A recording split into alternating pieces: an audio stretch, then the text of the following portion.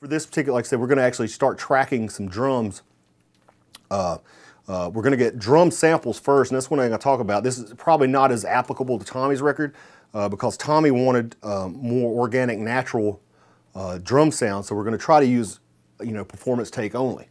But oftentimes with certain styles like metal and more processed, when people want a more processed style sound, and or the drummer just doesn't play consistently or dynamically, right, using samples is often necessary. So it's always wise, in my opinion, just as a backup, to grab samples of the acoustic kit, and and we'll go over that process also. Awesome. But first, like I said, we need to check the gain structures, make sure we've got good, healthy gain structures. I'm not sure how many people out there are actually using Pro Tools. But pretty much all the DAWs are similar in that, I think they have like a yellow area. I think red usually means you're clipping out. Green, means it's on the lower side. But usually, rule of thumb for me or whatever, like unlike with analog, like transformer preamps and stuff, if you really push the preamps, you can actually increase the harmonic distortion and increase, a transient. What's happening sonically. What's happening sonically, right. Exactly. Yeah, you can manipulate that, so it's desirable sometimes to drive the gain pretty hot, or back it off to make the preamp more clean. But then with Pro Tools and with in the digital realm, if you turn it up and you drive the digital realm, it's just going to the distortion is different in character. It's more digital jitter. It's a harsh, less pleasant to hear.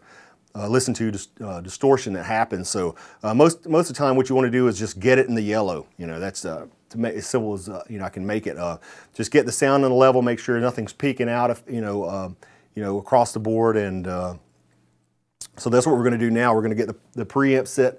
I'm gonna drive this because Tommy, this song is big and pretty bombastic, and we want some punchy drums. So we're going to drive the preamps quite a bit. We've got them set up. But we're gonna get the levels going to the computer pretty clean, just in the yellow. But let's see. Let me see if I can get Tommy. Tommy, can you hear me? Yes, sir. Awesome. But yeah, I'm gonna get Tommy to play this the kick drum real quick. Okay. I usually start with the kick drum. I just want to check the gain structures, and I want to make sure I've got I'm not clipping on the preamp itself, and I also want to make sure that I've got a good clean signal going to the Pro Tools. But Tom, if you can, just give me the kick drum nice and solid. Okay.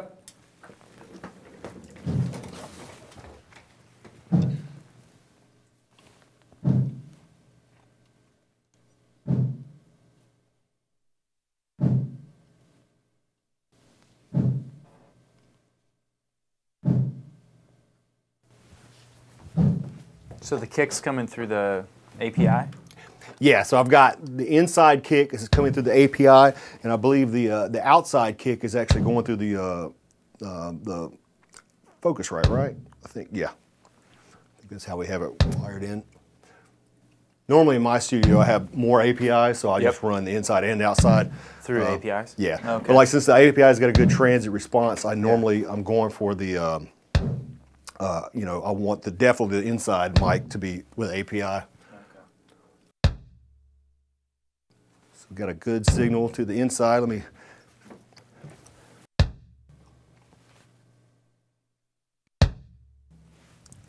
Might be actually using the wrong preamp here. Yeah, let me try this other preamp.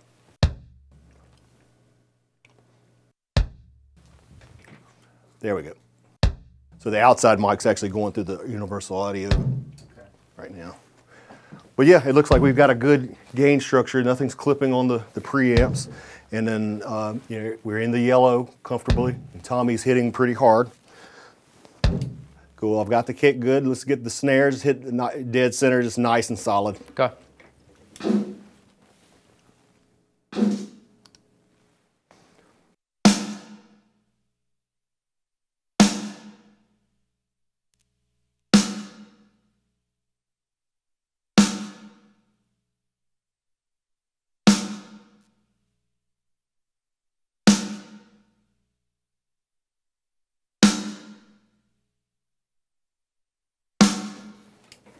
Cool, I've got the snare. Okay. But yeah, just like with the kick, which is making sure it's not, you know, we're got a good hot gain structure on the preamp, but it's not clipping. And then also we're in the yellow with the snare. It's important to know with the that a lot of times the drummers, you know, a lot of times the drummers when they're giving their samples, you know, I'll try to tell them, hey, hit it nice and solid. Yep. But a lot of times drummers, especially in rock and metal, they actually play harder when they actually start playing. Right. So I use, yeah, they get in the groove and they're really killing it.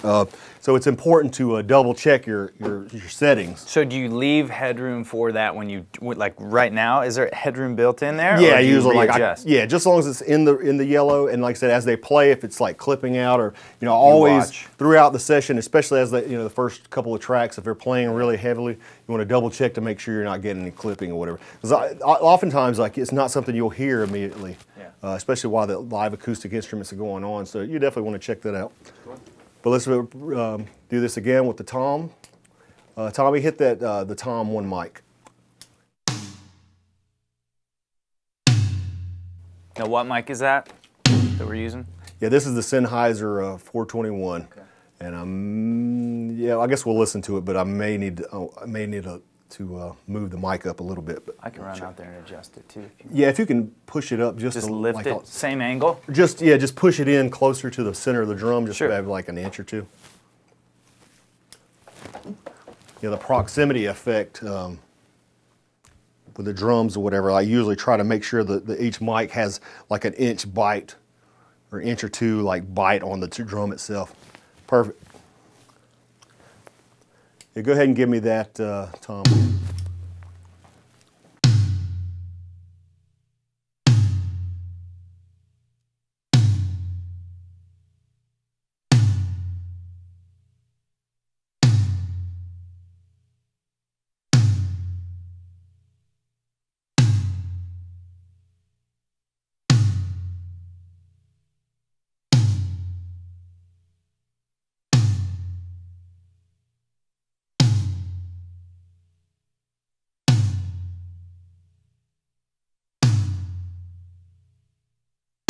Cool, that looks healthy. Let's do the floor tom.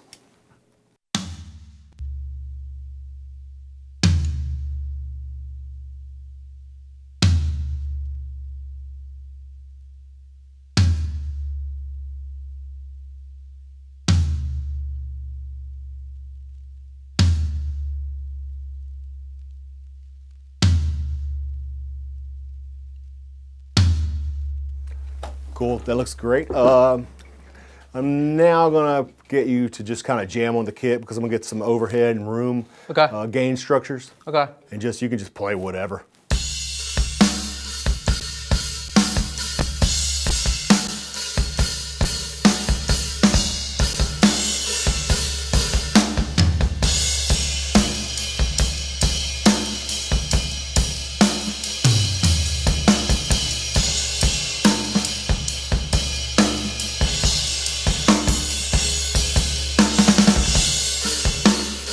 It looks like our gain structures are all good. So we spent some time setting this stuff up previously.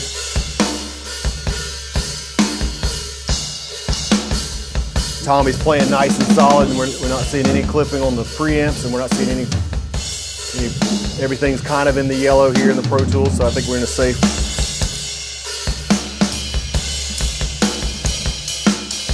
Awesome work. And it's important to know for you guys out there, Tommy's not a drummer, and he's rocking it. It's pretty good for not a drummer. Yeah. Well, he's played drums before, but you know. He's solid. Awesome. But yeah, I think, I'm trying to think if there's anything else we need to discuss for as far as this. Oh yeah, I'll go over some of the preset stuff in my Pro Tools. Because that seemed really easy. I mean, just set, like, your mics are in the right spot. You're setting the levels here, checking into Pro Tools, and then getting gain structures are really easy. Like I said, especially if a drummer who understands, like, I need to play hard, you know, because a lot of people, like when they warm up, they play lighter than when they're actually tracking, things like that. It's important to know to kind of lecture the drummer on, hey, you need to hit the drums, you know, for the. But Tommy, you know, he's been doing this for years and he knows, you know. Cool. But yeah, like I said, I normally start with a preset, you know, kind of a, preset thing, and I'll go into Pro Tools here. And as you'll notice, this is a pretty radical looking EQ here happen, but kind of get it to where I normally start.